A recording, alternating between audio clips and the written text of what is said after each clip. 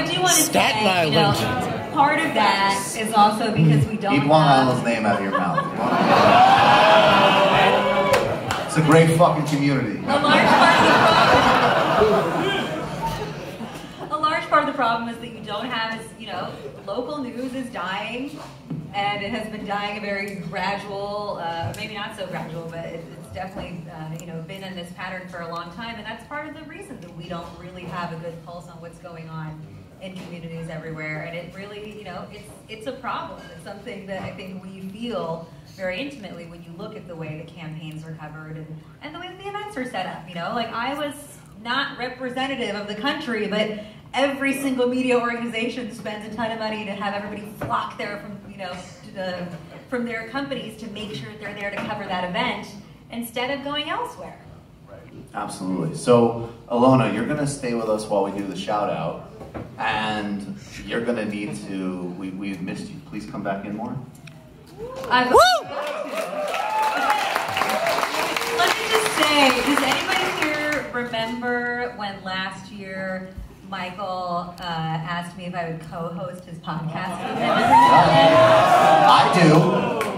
Yeah, I remember, and then you had me on one time. Well, and you said there were scheduling conflicts 6 times. I got the receipts. I've got the text, guys. Well, come back as a full-time co-host into 2020. Come back. Good luck, Alona. No, seriously. I absolutely remember it, and we missed you, and we can't wait to have you back. I missed you guys, too. And hang out with us while we do the shout-out. Okay. Are we ready for our shout-out song?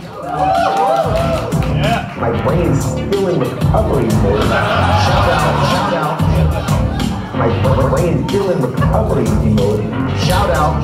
From taking in so many high-level important ideas. Shout out. From taking in so many high-level important ideas. The dial of ideas. I like talking about ideas. High level. The exchange of ideas. Shout out. High level. Still in recovery mode. Looking forward to sharing more ideas. Oh man, that guy's breathtakingly stupid. And I love the way, like, there's like everybody who knows who he is and thinks it's the funniest thing in the world, and everybody else is like, who is this like dimwit that you remixed into a song? Why are you laughing? That's so mean. I just had to ask who it was. And I don't want to pollute your mind with this stuff. I have such unbelievable envy for people who don't know who Dave Rubin is. But I've processed it into something that works on my terms. We're not going to play it, but earlier today, Bernie Sanders, or yesterday, they said, how could you call yourself a winner in Iowa? And he said, and this is, I've noticed, I'll just make I don't make many generational comments. I feel like people over 60, when they say where I'm from, that means something different than it does for us. Like I've never said, well, I'll tell you what, where I'm from, you know, but if you're over 60, that means something. And he said, where I'm from, if you win 6,000 more votes, you win. That's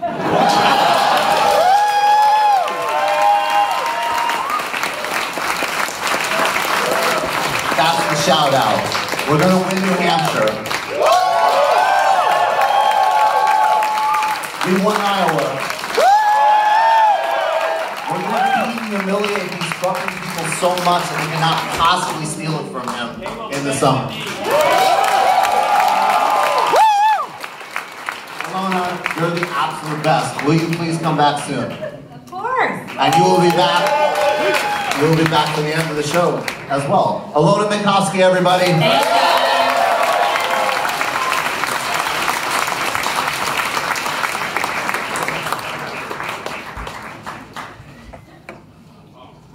Aww.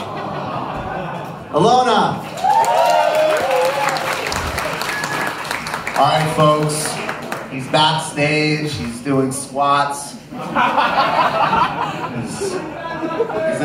Sometimes when this next you guys ever see the 50 Cent video where he's training and Dre is looking at his vitals? This guy is bringing that ethos to left-wing podcasting.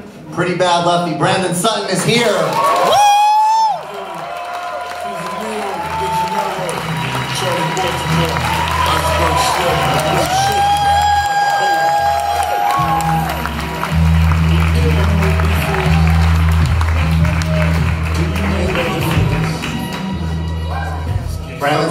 everybody.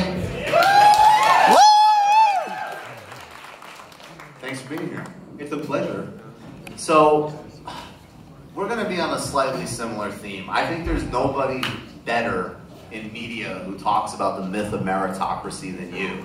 And I think, as Trump would say, sadly, we are experiencing that myth very intensely right now.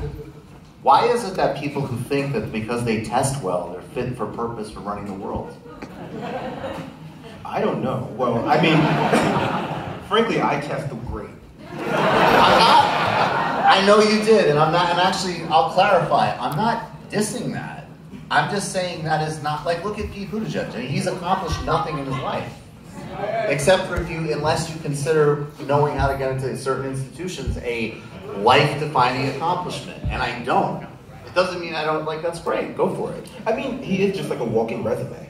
You know, like he has gone through life with the sole purpose of becoming president. And no one who has gone through life with the sole purpose of becoming president should be the president of the United States.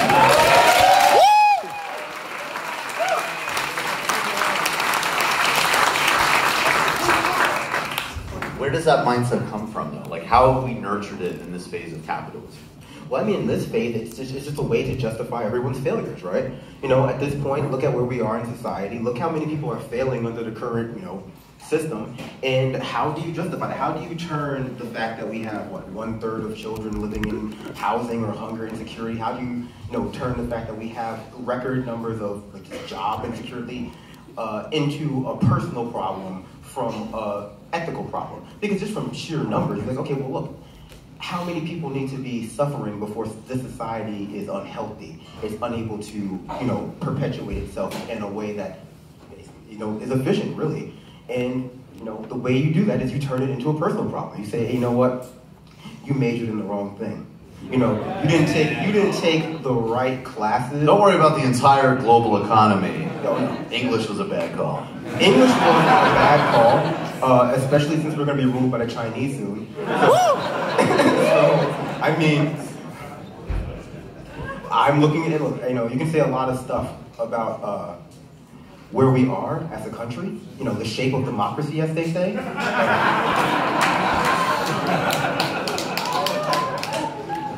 But you cannot deny that we are not as bad as we could be, right? We're not as bad as we could be in the sense that there's a movement starting now that is going to get people, where people are actually waking up to the fact that these are false promises. These are not things, your failures are not your fault. And I think that's a powerful message. Woo!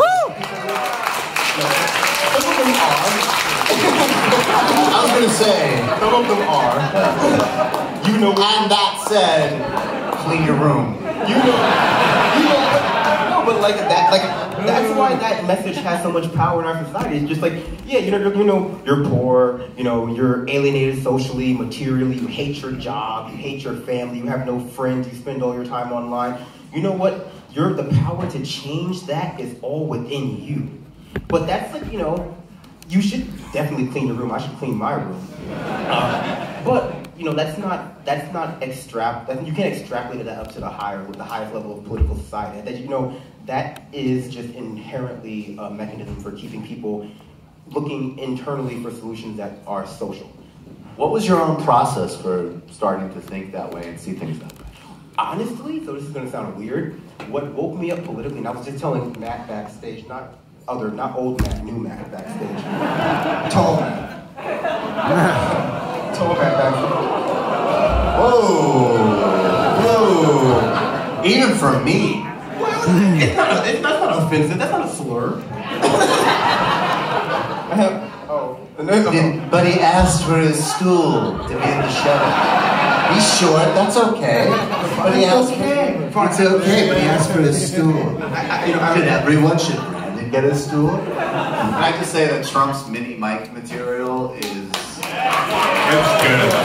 We're watching him as a performer rediscover some of that same energy that initially propelled his career, It's honestly, if Bernie wasn't funny, If Bernie wasn't running, you might want to volunteer for Bloomberg just to make him. Oh yeah, I want to prolong Trump humiliating you. I am not volunteering for Bloomberg for anything. He has enough. Hey. He's paying micro influencers $150 per tweet. It's like, that's worse than Yang. It's just like, that's like a shitty version of Yang's policy. That's what Bloomberg kind of did, I feel like, is he was sitting there and someone was like, wait a second, there's a, right-wing, corporatist, billionaire-funded mayor who runs a college town that has racism and police problems. He's polling well. And there's some, tech entrepreneur automation guy, and Mike was just like, what the fuck? I'm gonna run. See if we can play a game though. If you had to guess which Beltway documentary radicalized Not a documentary, docudrama. It was a dramatization of an event. So which docudrama radicalized Brandon? I regret being offensive to the Matt in the back. I should have gone with this one. I should have said the Matt with the James Franco in character mustache.